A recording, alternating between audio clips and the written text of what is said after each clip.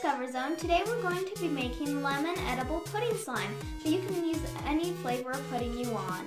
Let's get started. The items you'll need are a bowl, a spatula, 1/4 cup of pudding mix, 1 cup of cornstarch, and 1/3 cup of warm water. First you're going to add your pudding mix into your bowl and half of your cornstarch.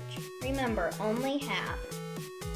Reminder, I put 1/4 cup of pudding mix and 1 cup of cornstarch. You're going to add all of your pudding mix and half of your cornstarch right now. Now you're going to add your 1/3 cup of warm water and mix.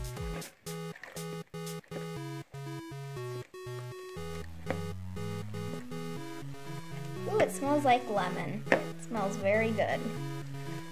You can use any flavor of pudding mix that you want.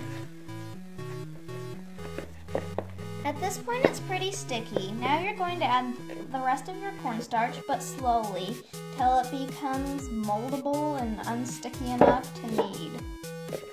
I made this with vanilla pudding once and it turned out great. Now at this point it's thickened. Now you're going to want to take it out of your bowl or keep it in your bowl and put it on a table and knead it. This is a fun activity if you have little brothers and sisters or if you babysit others' kids. So here's our finished slime. It's sort of like a butter slime, but again, this is a really fun idea and activity to do with your little brothers and sisters or if you want to start a babysitter's club.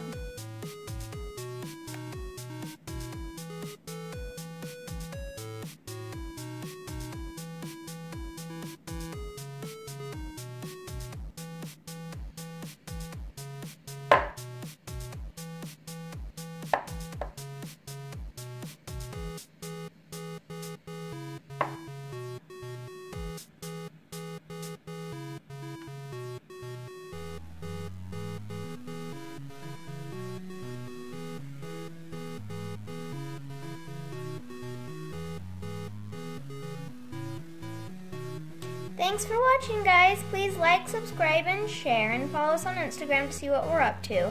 I'm sure you found this very therapeutic and satisfying.